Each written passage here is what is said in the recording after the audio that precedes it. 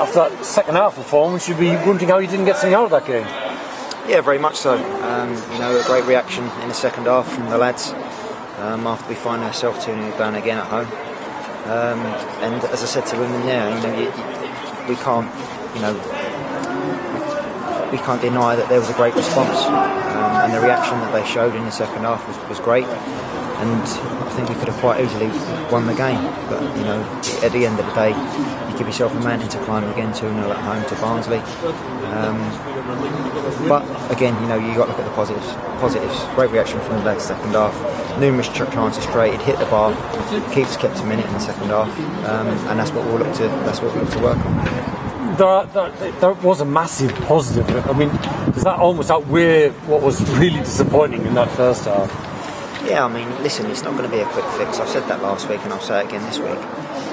The only way that we're going to get better at stop conceding goals is on the grass during the week. But we've got to show more belief in the first half in what we're trying to do with the ball. But in the second half, albeit it was a little bit more direct, but if it's working, then it's needs must. Their centre halves were struggling with Paul's when he came on. I thought it was excellent, and we just had to keep doing it, and we did. We got in behind their fullbacks more, and as I say, created numerous chances to score goals. And on another day, you go on and win the game 4 or 5-2, but 4 or 5-3. But it wasn't to be. In that second half, you brought Chris Porter on, as you say, Port. I mean, almost transformed the game. Got a goal, set up chances.